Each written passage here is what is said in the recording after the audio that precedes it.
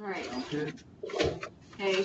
I have Sean Hoffman here, and this is Cindy Johnson, and he's going to go ahead and start out.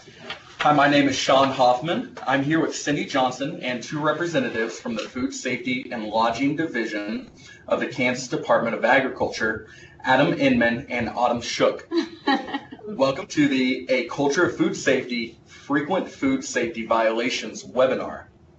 This webinar counts as 1 hour of professional development for professional standards and will cover frequent food safety violations in Kansas school nutrition programs in a question and answer format. There are many important questions to ask when working to create a culture of food safety in the school nutrition program environment. How safe are the food safety practices in the nutrition program? Is there an understanding of the risks associated with handling time and temperature control for safety foods for a vulnerable population? Is enough information on food safety shared with all team members? Are the right resources available? So, in the real-world application of food safety, sometimes people do what is simple and not what is right. So factors that can influence the decision to handle food safely and to practice those good personal hygiene practices include competence, perceptions, availability of resources, facility design and layout, and support from key organizations and agencies. And knowledge really helps team members become more confident in how to manage their food safety risks. The awareness of the science of food safety can help change those perceptions and maybe those behaviors.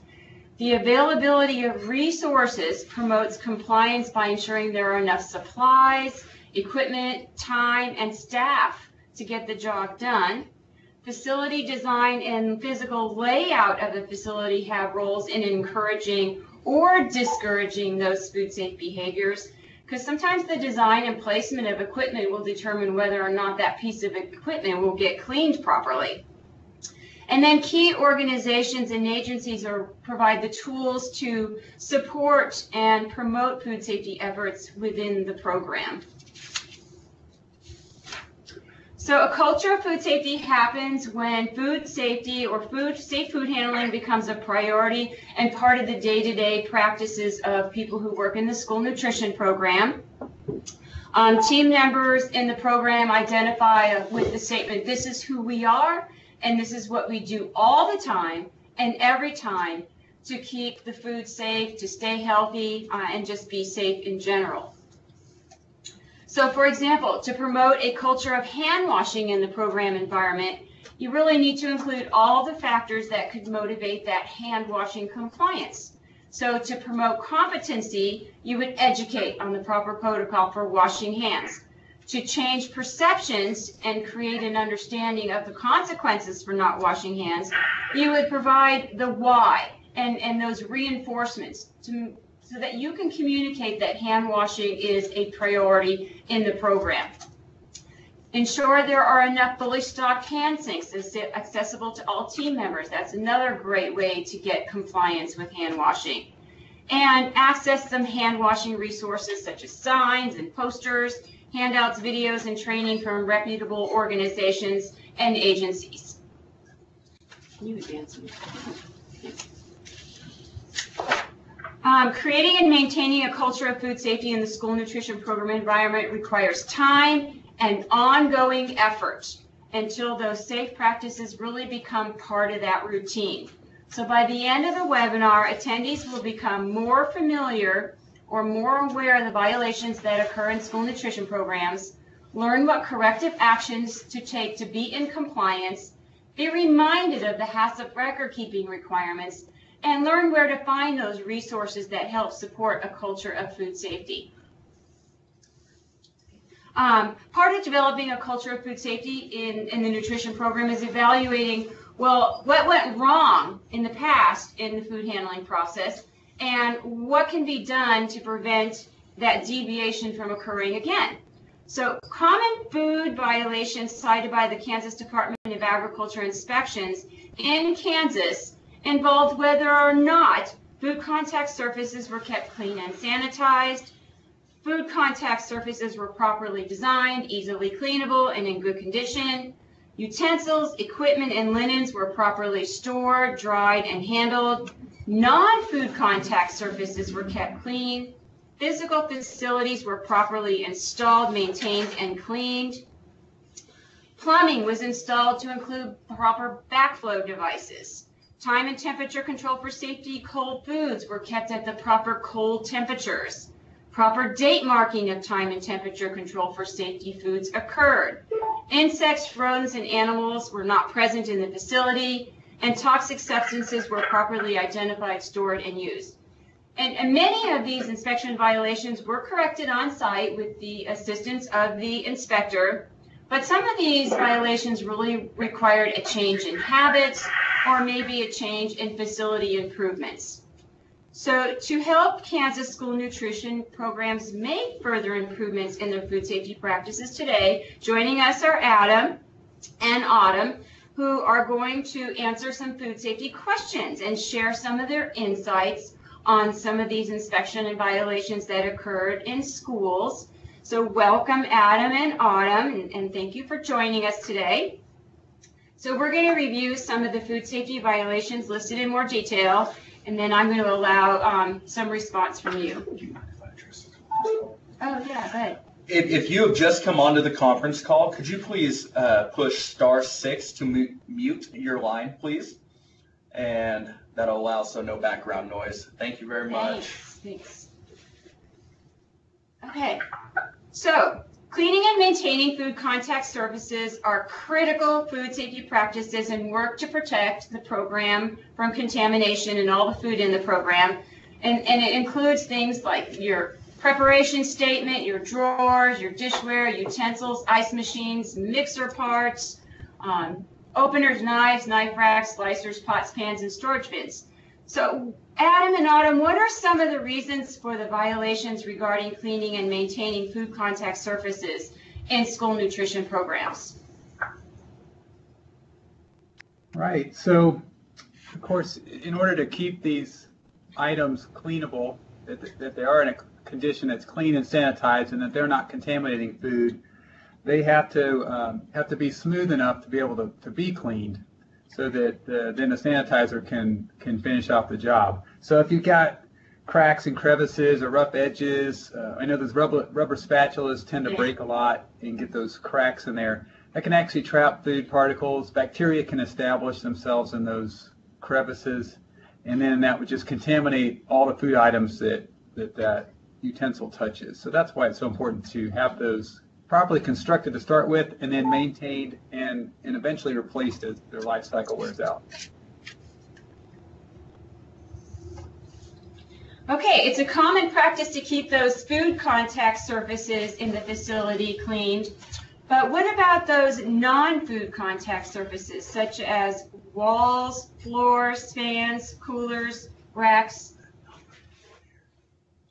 Did the phone go out? Okay, so we need to activate the phone line again. I think it went out. Do you need that number again? I got it. Okay, we're just going to take a minute to activate the phone line again. Sure.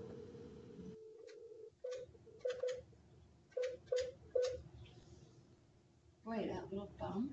Yeah. Wow. It's pretty sensitive. Yeah. Do you have the leader code?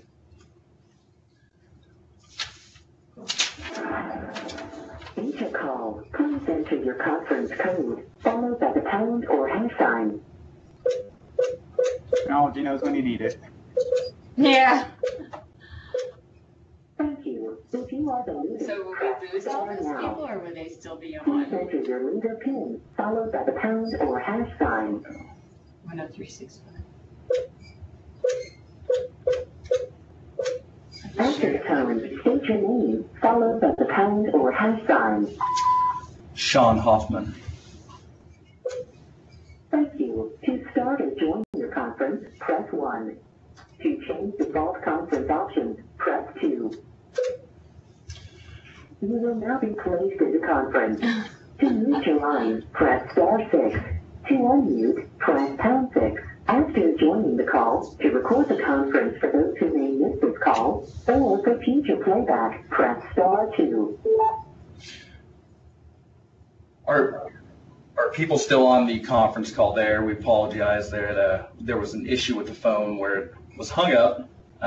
If you can hear me on the conference line, can you please let me know?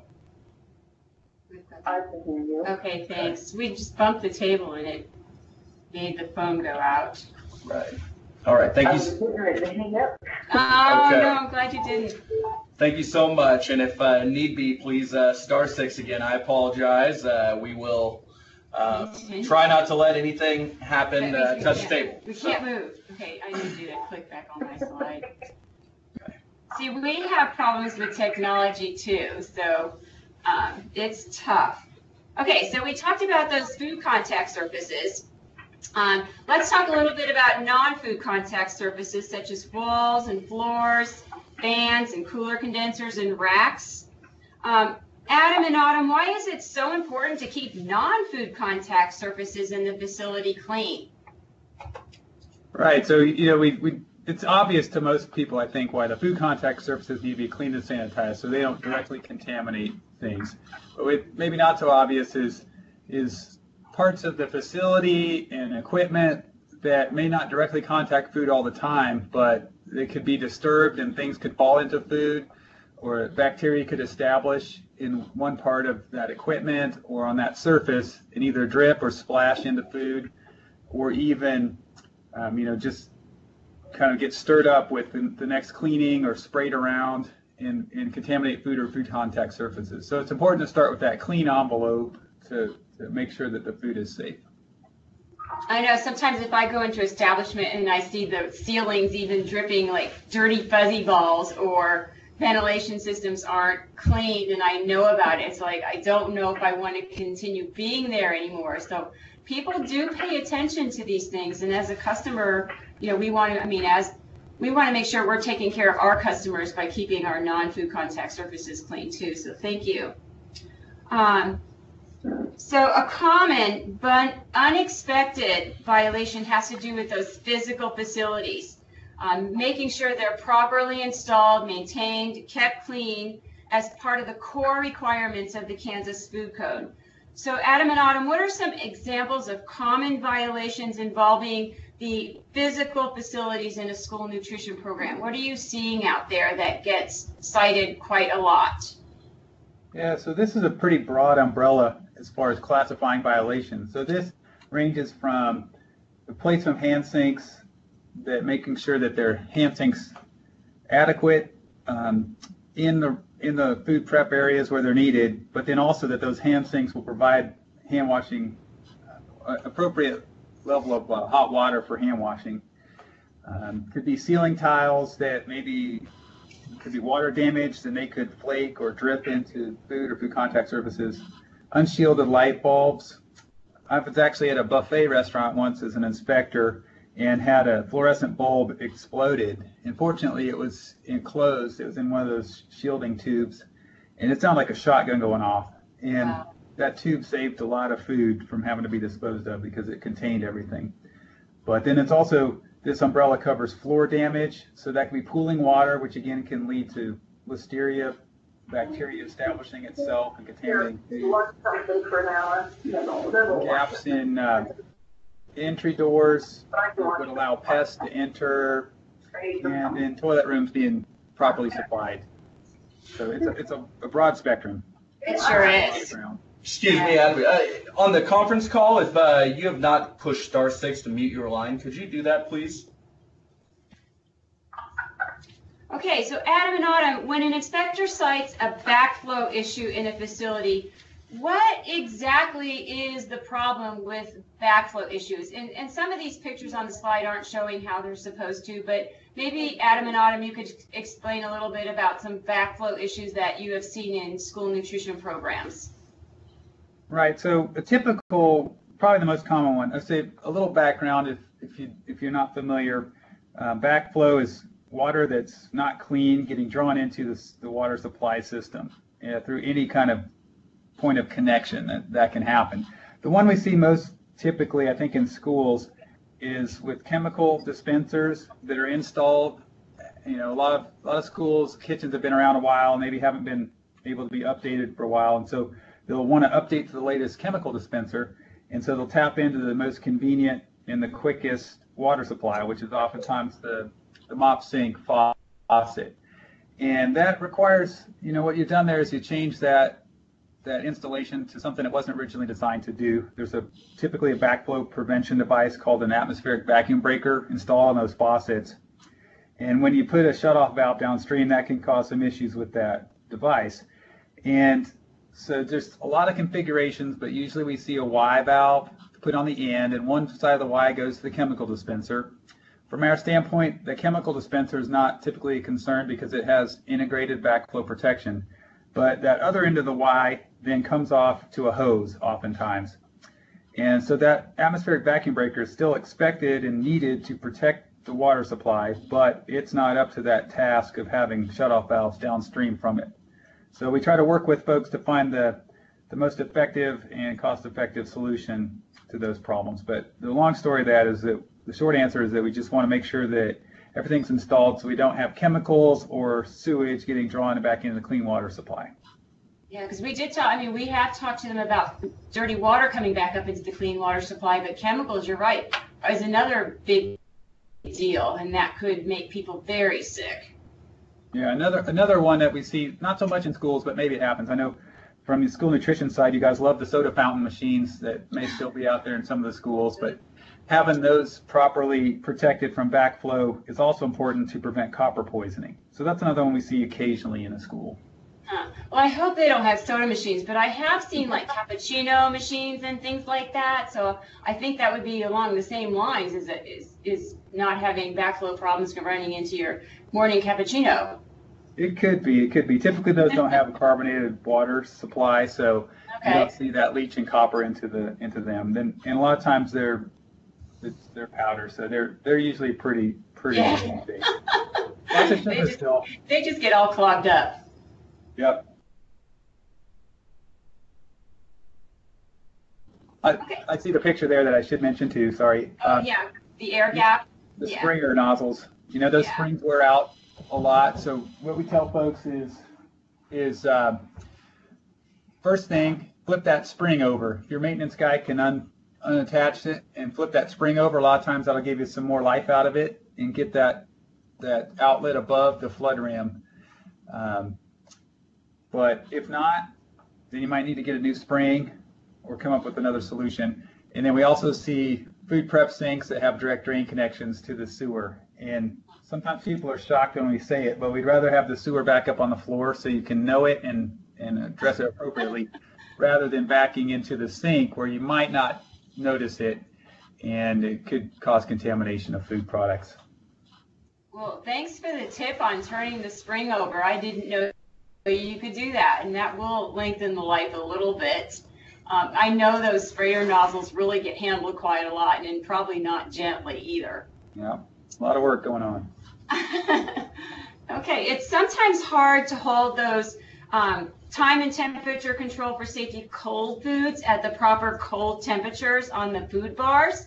So, and that includes things of animal origin, such as your dairy products, eggs, deli meat, plant foods such as cut melons, cut leafy greens, and cut tomatoes, and altered products such as a school-made ranch dressing or a school-made salsa or anything along those lines. So what are some recommendations for holding foods cold on the food bar in a school nutrition program? So this is Autumn speaking. It's been a while since I've done an inspection in a school, but ice is a common way to keep foods cold. You just have to be careful that the ice isn't introduced into the product. But if it is, we hope that ice is made from safe drinking water anyway. So if it were to be introduced, it wouldn't contaminate the food necessarily, just water it down some. I don't know if people are using ice blankets or ice pillows, but that is an additional option. Obviously, a well-maintained refrigerator that can keep the food at 41 degrees or lower is the best option. And if that's not possible, there is an allowance for using time as a public health control rather than the temperature itself. So it creates a little bit more work, but and potentially product loss, having to discard product at the end of the serving period, but it is an option if the others are not available. Yeah, I have seen time as a public health control used a lot for those cut leafy greens and cut tomatoes on the food bar, and I think that's a good plan for some of those items that are really hard to hold cold anyway. And I have seen people put like the ice in a bigger pan and then put the product in a smaller pan on top of that ice. So again, so that ice doesn't have a way to get in contact with the actual food product, or have some sort of drainage system in place. So the melted water doesn't kind of get in contact with that food. Yeah, one thing that I think sometimes people have this sense of security that while the ice is touching the bottom of the container, surely it's going to keep this entire huge bowl of food cold. But it doesn't unless the ice is actually surrounding the product, or at least the container that is holding it. So, a tiny little exposure surface area of the container being exposed to the ice isn't going to keep the entire container of food cold. So it needs to be surrounded by the ice if you're going to be utilizing that as the medium to keep it cold. So, thank you. So, date marking is another requirement for time and temperature control for safety foods, and some foods require date marking and others do not. I know the Kansas Food Code requires date marking for all time and temperature control for safety foods prepared on site that are cooled and stored in the refrigerator, such as leftovers. Also required for refrigerated, commercially prepared time and temperature control for safety foods after they've been opened, for example, a cottage cheese, and any food that has been altered in some way and has a time and temperature control for safety ingredient added to it. And one of the things I remember from when I was a director is that my employees would always add liquid milk to a commercial ranch dressing so that it would pump through the pumps a lot easier. And in my mind, that was an altered product that needed to be refrigerated at that time. So Adam and Autumn, how long can a time and temperature control for safety food be saved? So 7 days is what the food code allows. So that's the date of preparation or the date of opening on the product. And as you mentioned, those ranch dressings, even the ones where they may still be making it from scratch or taking a mix and adding the components, the individual components might not require temperature control for safety, but you put them together, you change the water activity, the amount of moisture that's available for bacteria, and now they do. So 7 days is what's required. The good news is this is, an important requirement, but a lot of these that we've covered so far are lower on the risk spectrum, still important, but a little bit lower. So that's good news, that these are we're cleaning up some of the loose ends on these violations. So for date marking, having that system that when a food was opened and when it needs to be discarded, that's what we're looking for. And there's a lot of flexibility in how you accomplish that, but just making sure that it doesn't stick around too long so that we don't have listeria bacteria growing, which can grow at refrigeration temperatures. And a local sponsor has the option of being less than 7 days. I know some sponsors, I've heard 4 days, 3 days, 5 days, as long as it's under that 7-day requirement in the food code. Sure. And me personally at home, I go with a 3-day rule. So I really want to be safe. Yep, and I should also mention that if you need to extend that and keep some of that around a little longer, you can put it in the freezer. And the time that's frozen doesn't count, but the day it goes into the freezer counts as a day, and the day it comes out of the freezer counts as a day. And so you have to do a little bit of extra math when you're doing that kind of date marking, and it involves the freezer. Yeah, because time stops in the freezer and then starts again when it's out of the freezer. So thank you for remembering that. Okay, rodents and other pests can creep through very small openings, and they can climb, run, jump, and some can even fly, which means they're able to go just about anywhere. So Adam and Autumn, how can a facility possibly control these pesky pests? Sure, it's definitely an ongoing battle, and we see sometimes it's even a bigger hill to climb with older facilities that maybe have more openings and more maintenance opportunities, maybe a location near an open field, maybe a lot of things going against us. But the key points that I look at is try to seal that outer opening as much as you can, and maybe even it has to be a last line of defense around the kitchen and the cafeteria if you can't get the whole building sealed up. But then also working with your pest control operators to use integrated pest control methods, including exclusion of pests, inspecting incoming shipments for pests that may be hitching a ride, like roaches. Yeah. And then, of course, the main thing is keeping that clean facility, which goes back to what we talked about earlier, is if the pests get there and there's nothing for them to live on, just like you and me, they love to have water shelter. If they don't find that in the facility, they're not going to last long, and your pest control other pest control methods are going to be more effective.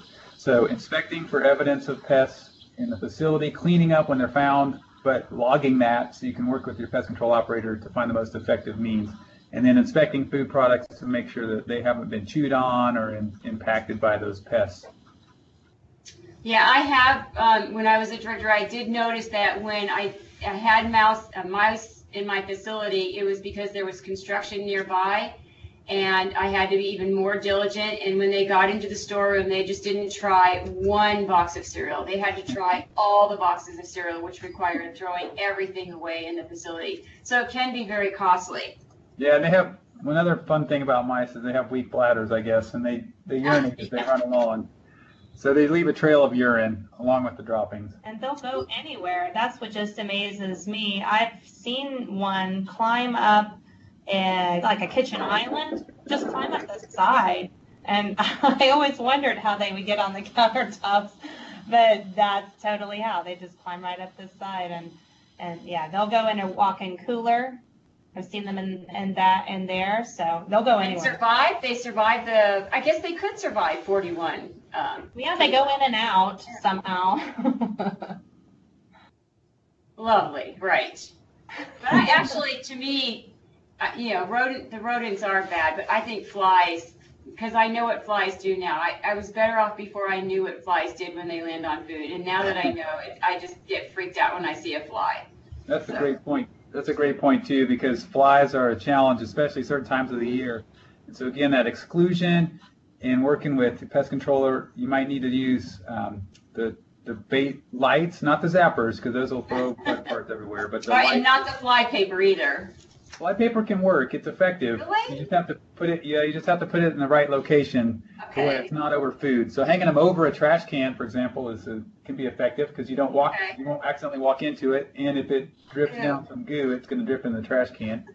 And then even some food grade mineral oil in a spray bottle could be used to do knockdown if you have heavy fly pressure.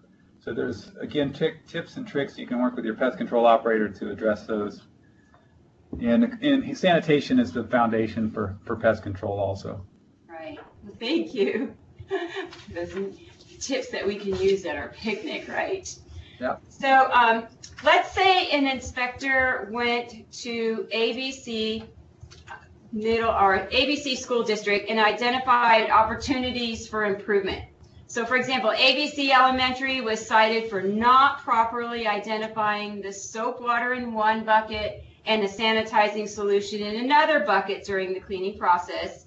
And then ABC High School was cited for having a labeled spray bottle of sanitizer solution sitting on the counter. And ABC Middle School was cited for storing laundry soap on the same shelf as their clean dish rags. So Adam and Autumn, what are the rules for labeling and storing chemicals? Go ahead, Adam. Well, basically, it's the goal is to make sure that everybody knows what's in a container, so we don't use it for the wrong purpose. You can be everything from wiping down a food contact surface with the wrong product to maybe mixing some chemicals that shouldn't be mixed. So it's a basic safety and sanitation and industrial hygiene practice, but then it has application of food safety to make sure that we don't end up getting chemicals into food predominantly that's the main point of it. So just labeling it. Now, a good thing about soap is it will clean stuff up. The bad thing is it will clean off the marker that you wrote on the bucket. So just part of the habit of checking it and making sure to relabel it when that wears off is important. And then storing chemicals appropriately too. So if you're in use, you grab that sanitizer bottle, put it back where it belongs, or put it onto another surface that's not a food contact surface and won't drip down into food or clean utensils. Okay, thank you. Just another reminder on the conference call, if you have just joined and you have not pressed *6, please press *6 to mute your line. Thank you. Okay, well, the top violations were those that were cited most frequently. There are some other less well-known violations that required attentions in our school nutrition programs. And since all of the codes that are in the Kansas Food Code are critical to maintaining health and safety, let's talk about some of the less cited violations that occurred in school nutrition programs. So wet wiping cloths was one. Wet wiping cloths held between uses must be in a sanitizing solution at the appropriate concentration. How long does that sanitizing solution stay active? And what is this binding that I heard a little bit about one time? Yeah, okay, so, the bacteria will tend to grow if you give them enough time. So that's why you need to manage the time on these wiping cloths and or keep them in the appropriate types of solutions. So the sanitizer will last as long as it lasts. The only way to know for sure is to check it with your test strips. So we recommend doing that. It's inexpensive and you can be confident in its level. Also, if you have food particles that build up there, you need to change that solution out because that's going to bind up your sanitizer and it's not going to be available for taking care of the bacteria and viruses. Quant binding is an interesting phenomenon. We haven't heard too much about it lately, so hopefully the industry is getting a handle on it. But there's some science there that the certain types of wiping cloths will actually bind up the quaternary ammonium compounds, and so they won't be available to work on bacteria. So if you're using a quat, there's really long names on the chemical labels of what the active ingredients. And there's usually ammonia stuck in there somewhere, or quaternary. And you need to talk to your chemical supplier and make sure that there's no concerns there with the type of wiping cloth that you're using. And if there is, that you're able to get either a different chemical or to get a cloth that's not going to have that concern. Okay, thank you. So another less well-known violation that surfaced several times over the course of the last few years had to do with use-by labels not being completely removed from the outside surface of a wash storage container. And what's not showing up on this slide is a picture of a storage container with a label on it that is not quite removed all the way. So what is the problem with a bit of label stuck to a clean container? Why do programs need to have due diligence in getting those labels off? Those leftover labels they're sticky naturally, and they will be a source of contamination for the future food that you're going to put in there. It's not considered clean if it still resides. So I know they can be, and there's been lots of different brands out there and things that people have tried to buy to ones that will dissolve or whatnot, but maybe just a little bit of elbow grease will do a container good rather than just simply putting it through a dishwasher. You might have to scrub a little bit, but you want to remove that so that way the next food item that you put in there won't be contaminated on what's left behind. Yeah, that's the tricky part is it's got to stick long enough to make it through the Yes. date marking in the walk-in cooler, but not so long that you have a hard time getting that off. Now, one thing we've heard recently from some restaurant operators is a good quality painter's tape, masking tape, is a good solution for them because it sticks well even in the cooler or slightly damp condition, but it peels right off. And not the cheap tape, but the quality masking tape brands. And it'll last through your 7 days in the cooler, but it just peel right off without too much trouble. So I'm thinking of the brands that I've seen, and they're green and blue painter's tape, those kind of tape. Is that the kind of tape that you're meaning?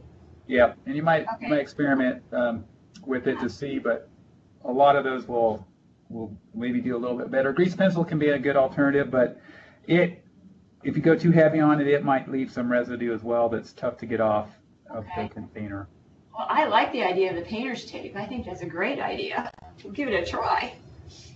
Okay, some schools had violations involving food ingredients that were transferred from one container to another container and not labeled. So what are some examples of what you've seen out there when a school site removes something from one container to another and they don't label it? How can programs safely transfer food ingredients into working containers? Yeah, well, for the most part, you can tell what things are, but unfortunately there are times when you might have an abrasive powder that looks a lot like flour or looks like even sugar. So that's why it's really important that whatever container you have it in, that it's a food grade container for your food products and it's appropriately labeled with the contents so that you don't accidentally grab the wrong thing. Most of the time, if it was sugar for salt, you just have a horrible product, but we just need to guard against that and get in those good habits of making sure that they're properly labeled. And then there's some other liquids that you really just can't tell anymore. And then we start getting into degreasers and soaps versus flavorings, that could be a real problem as well. So just make sure that everything is appropriately labeled and accurately labeled. I do have an example of the white powders. When I was in college, I helped with catering, and we did a coffee service, and someone had accidentally put the salt into the sugar bowls, which ruined our coffee service with the wonderful dessert that we had served. So it is something that's easy to do when you're in a hurry, if things aren't labeled properly, to use the wrong product. Okay, so a Kansas food safety violation that caught some school sites off guard had to do with labeling of foods packaged on site and offered in the nutrition program. So when must foods that are packaged on site be labeled? So in order to give consumers the information that they want and need to make informed decisions, you have to have some labeling information available. Now it's kind of a gray area, so we just drew a bright line and we said that if it's being handed to the person, if it's not available for self-service, then even though it may be wrapped or packaged, it doesn't have to have the labeling information. If it's offered for self-service and it's not like an apple or something that's single ingredient and obvious what it is in the way it's presented, then you need to have some way to communicate that information to the person. So that could be labeling it with the required elements, or it could be placing a sign or a placard or a table tent that says that labeling information is available upon request. And of course, that labeling information needs to be accurate, however it's presented. Yeah, and I have seen, like, some sites, if they had a wrapped cookie for sale, they would put the copy of the recipe out there as a way to communicate what the ingredients are. So they could use the recipe, they could use a placard that says ingredients available upon request, or they could actually put an actual label on the product. Yeah. Of course, food allergens are very important, and although we might think that someone with a food allergy would readily identify themselves, there are some social pressures sometimes that kids may not want to identify and stand out. So they may not ask that question. So it's good to have that information available to help protect them. Yeah, thank you. Okay, the Kansas Department of Agriculture establishes some food safety regulations that are communicated by way of the food code, and some of the requirements in there are categorized in 3 areas of importance: priority items, priority foundation items, and core items. So what do these Kansas food terms mean? Right, so these are based on the National Food Code, and these were the terms that nationally were agreed upon as the best way to divide into 3 levels of priority these violations. So any terms, we went through this, any term that you come up with, you're going to have to explain something. So we thought we'd just go with the national model and use these terms. So priority items indicated by a P, and in our inspection reports, they're all grouped in their 3 categories separately. So you can kind of go from top to bottom, from most important to not as important, but still important. I think that's really helpful. Yeah, good. We hope that helps folks kind of give it in a list, but then break it out into the levels as well. But those priority items are most directly linked to causing a foodborne illness. So if you don't control those items, they will cause an illness if things line up right. Priority foundation items are things that help support priority items. They may not in of themselves cause an illness, but if they're not controlled, they can facilitate priority items occurring.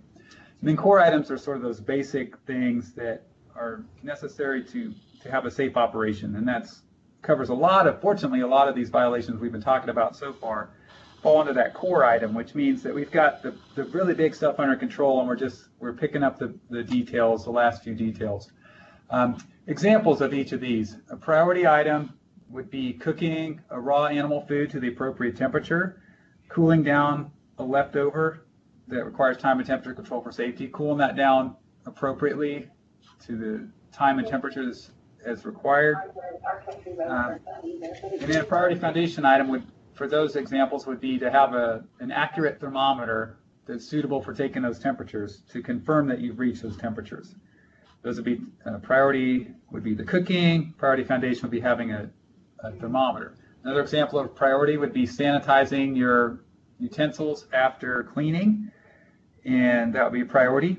Having test kit to confirm your sanitizer concentration would be a priority foundation item. So that really does help explain the difference between those two. So thank you. And then a core item would just be like the equipment be in place and things like that. Yeah, and non-food contact surfaces of facilities, general sanitation, a lot of that falls under the core items. Equipment design elements, all kinds of stuff. It gets down into some really specific details. So record keeping of food safe practices is a HACCP requirement, HACCP standing for Hazard Analysis Critical Control Point, and that is a preventative system that's in place to hopefully lower our risks in our facilities so that we can prevent the food from becoming contaminated. To be in compliance with HACCP protocol, records must be kept on certain activities, and we have noticed when the inspectors go out and when we go out that record keeping has become a bit of a shortfall in some establishments. They, haven't been keeping it up on an ongoing basis. So records are checked by both KDA inspectors when they come out for their twice-a-year inspections, and by KSDE consultants when they come out and do reviews. And those HACCP records must be kept for at least 2 years. Now, some record keeping is optional and some is required. So a required one is the temperatures of the foods that you receive from a delivery, whether that delivery is coming from a truck or the delivery is coming from a main kitchen to a satellite kitchen. So a temperature of a sampling of those cold, high-risk foods from a delivery must be recorded when they are received. So if that delivery occurs before the nutrition program staff arrive to work, like for example, milk deliveries sometimes arrive before people get there, then make sure there is protocol in place to keep that food safe. For example, that milk delivery would need to have a way to be put in cold storage when it's delivered. And then personnel might check it first thing in the morning to make sure it is the correct temperature. Cold storage unit temperatures. The temperatures of all cold storage units must be retaken and recorded each business day. And those refrigerators have to be cold enough to keep the food inside at 41 or below. So sometimes they need to be set at 38 so that you allow a little recovery time. Freezers must be cold enough to keep that food in a frozen state. Now, as far as dry storage room temperatures, that's not required. That would be a best practice. If you are using your dry products on a first in, first out basis and using them within a reasonable time, then the temperature of the dry storeroom is not going to be a major concern. It is also not required to take and record the temperature of your dish machine every day, although it is a best practice. It is recommended that staff monitor the temperature gauges on a hot water sanitizing machine and test that temperature to the plate inside the machine periodically. When the inspector comes out, they will send a temperature reading device through that machine to make sure that the sanitizing water is hitting the plate at the correct temperature. And it's going to be unique to your machine generally, but if you have a hot water sanitizing dish machine that the outside gauge is supposed to be at 180, it must hit the plate to 160 on the inside of the machine. Thermometer calibration is required as part of our HACCP food safety plans.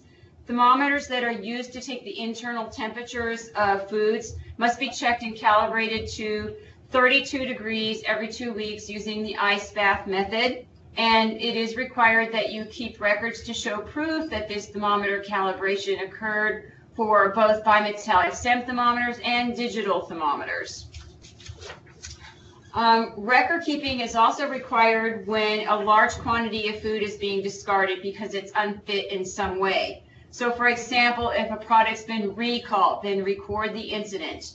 If your freezer went down and you lost a lot of product, then record that incident and keep a tally of all the food that was lost in that equipment malfunction. The monthly food safety checklist is required. It must be completed through visual observance. This is the 2-page checklist that you go out to make sure the program is following good food safe protocol on a daily basis. And it's not a checklist that you would complete at your desk. It's through physical observation and looking at record keeping to make sure that all of the protocol is being followed. The checklist for annual review is an annual review of your HACCP plan. It's a worksheet that you would get off of our website to just show that you evaluated your HACCP plan. You went through your standard operating procedures to make sure they still match what you do in your operation, because what's in writing must match what you actually do and all comply with the Kansas Food Code. Food safety training completed is something that's required, so when you have a staff member that takes approved food safety training, you would want to update that training log in CanClaim so that you don't get a computer-generated announcement saying they are past due. Cooling procedures, it is required to establish cooling procedures in your facility for the different types of food, like a thin food like soup, a thick food like chili, and a textured food like chicken nuggets or something like that. So once you have these standards tested and documented, then those standards that have been proven effective must be followed from then on in that establishment. So each establishment will figure out what their own standards are going to be for cooling foods to the proper temperatures within the required time. So you don't have to keep records each time something's cooled, just to establish your procedures for cooling the 3 types of food on an ongoing basis. State and federal organizations and agencies work hard to ensure child nutrition program staff are equipped to do the best job possible. They provide resource support, professional development opportunities, and oversight to school nutrition programs. There are several supporting agencies and organizations that can help sites promote a culture of food safety in the program environment.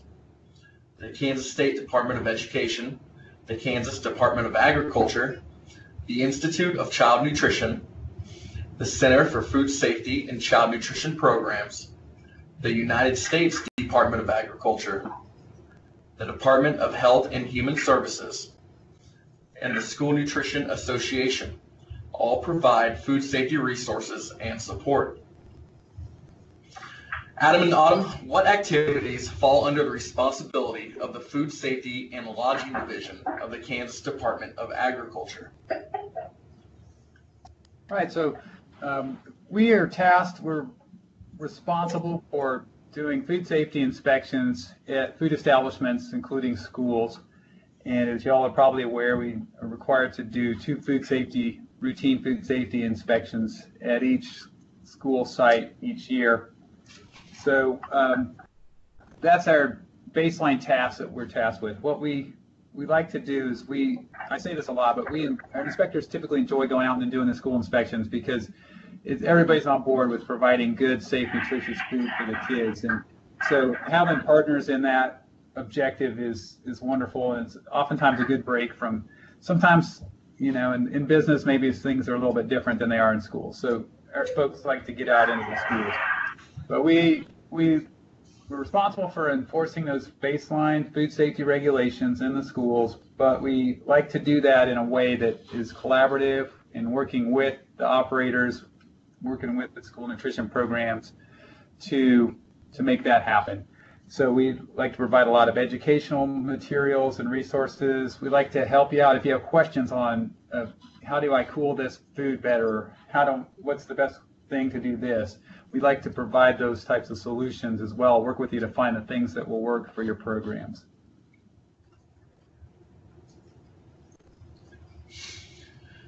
What can a school nutrition program site expect during an inspection?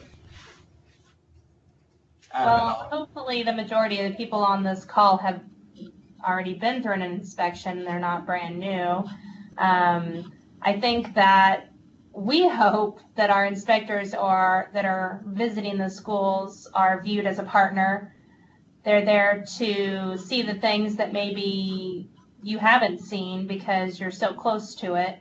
We're an extra set of eyes.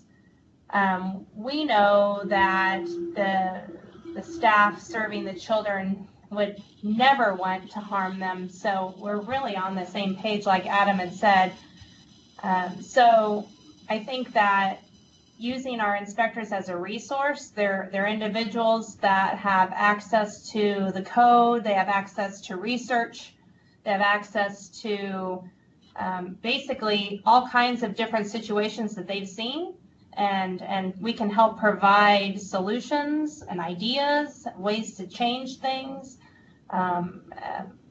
without hopefully incurring too much cost. It's not our goal to be burdensome because we believe in food safety just like you believe in food safety. It is nice that we all really want to protect our customers, and we have a true heart for wanting to do that all the time and every time. So usually when there's a shortfall, it's just because people got busy and things like that. So I do appreciate that the inspector is a partner and an educator, and want to continue in that relationship. So, we'll work to continue having sponsors see that in the inspectors, and maybe they can have more of a partnership than a fear relationship, which is sometimes happens. Yeah, get their business card. Call them when you have a question. Don't wait for your next inspection. There was nothing brought me greater joy than to have someone call me when just on a whim because they had a question. I mean, to me, that shows that they're thinking about food safety all the time. Some people would say, well, I was afraid if I called you, you'd come out. And I wanted to say, well, if you're calling me, you're going to be the last person I'm worried about. So I think that our inspectors want to see correction. They want to see that you're engaged in making change, because there's nothing worse than inspector pointing out something and then someone not doing anything about it. It just makes you, somewhat fearful that nothing will change after we've pointed out some deficiencies that we feel could be changed. So correction on site is really important. We always give people an ample opportunity to make the long-term correction. So I think that's important for everyone to understand. So that's all we really want. We even have, it happened to me, we hear it all the time still, is we'll actually have personnel say, hey, can you write this down, or can you help me make this change, or I need you to write this down so we can get the administration, not trying to throw anybody under the bus, but that we can make this change happen, because we know that we need it and it's going to be better for the kids. So we try to be partners.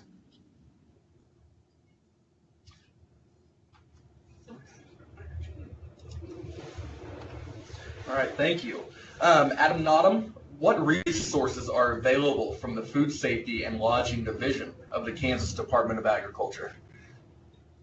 We have a lot of things that are out there. We're really jealous of a lot of the stuff that schools have through KSDE's wonderful resources, but we try to add on and contribute however we can. And so one of them that we like to call out the 5 keys to food safety. We actually have this as a name badge sticker or a name badge attachment that you can put on your name badge just to keep it handy. We have refrigerator magnets. We have quite a few of the posters. So this sort of summarizes a lot of the key points of food safety. So this is just one example. We have educational handouts on everything from boil water advisories. Oh, I don't want to jump ahead, but well, we actually can because we only have 3 minutes, so. So we have a lot of them.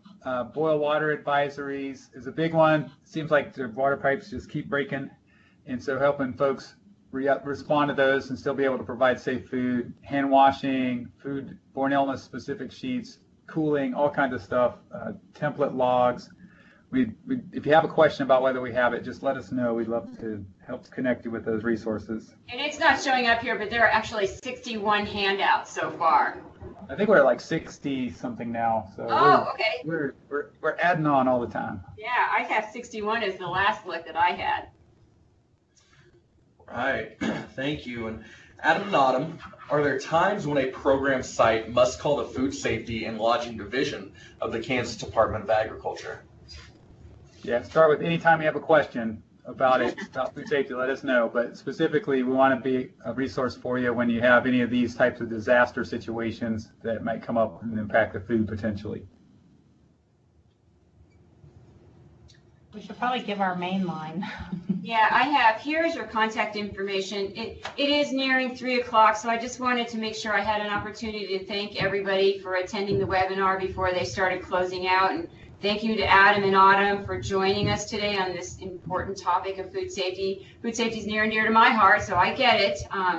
So again, if you need any more information or you have questions, you can either contact me at the Kansas State Department of Education. You can contact Adam or Autumn at the Kansas Department of Agriculture, and they can connect you with the right resources to help you work through any kind of issues you may have. Our main line is that 6767 number. I'm like, Adam, why isn't your phone number on there? Oh, yeah. Because I want them. I tried calling that actually. No one answered today. It's only people who want to get through. They'll call that. I give numbers that people will get a hold of. So, Autumn, you can give me Adam's private line when we have an opportunity to chat again. 64. Okay, so school nutrition program staff have a lot at stake as they prepare and serve food each day. And when we serve healthy and nutritious meals, it really involves protecting that food from contamination because children are a highly susceptible population and are more likely to get sick from food that's contaminated. So it's important for all nutrition program team members to understand how the risks are significantly reduced when food safe practices are followed. Team members should constantly consider the consequences and ask themselves, what is the possible negative impact to customers, the program, and the team if I do not follow safe food practices for this activity? So do ensure that there's enough information on site, training, and monitoring to make sure that all team members achieve the same level of understanding on food safety. So make it easy to apply these food safe practices with the availability of the supplies, the equipment, the time, and the staff to get the job done safely. And really communicate that food safety is a priority. Okay, just to, as a closing, we wanted to, at least share some of the other food safety training and other training that's out there. All of this professional development helps to protect the health and safety of our customers, your program, and your jobs. And it does really provide you with more opportunities to further your skills and your knowledge. So do check the Kansas State Department of Education website calendar for these postings and other postings of professional development opportunities that will be available in 2019. And again, thank you for joining us today and for all you do to protect Kansas children. because remember, their lives are in your hands. And we can stay on if other people have discussion, but that is the end of the webinar for those who are in attendance. But if anybody has any questions or wants to type a question in the chat box for Adam and Autumn, then do feel free to do so. We can unmute the conference call line and see if they have any questions. Are there any questions out there while we have Adam and Autumn on the Skype webinar? Okay, any in the chat box? Okay. Wow, we did good.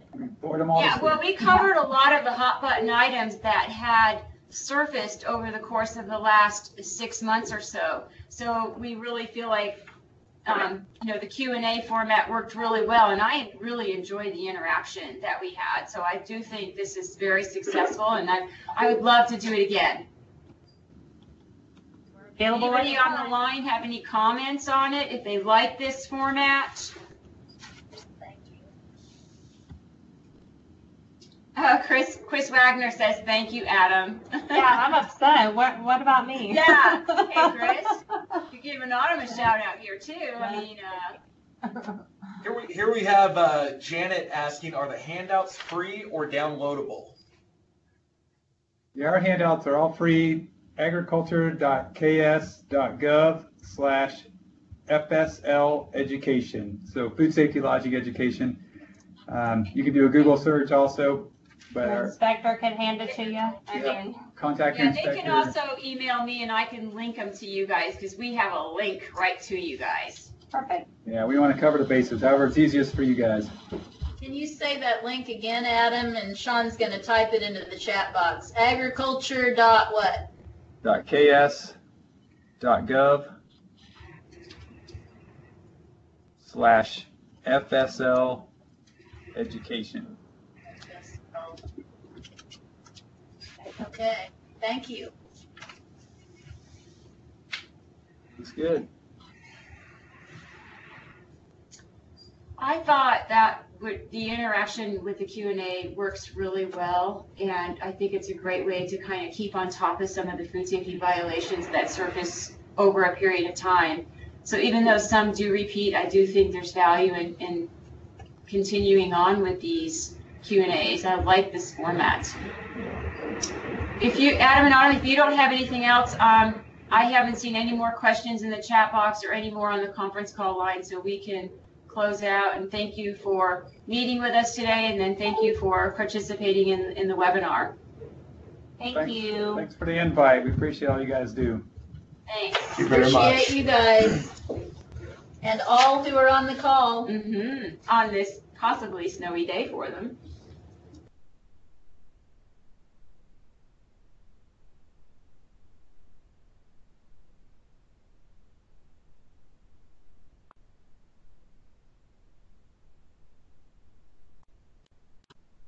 Over 13.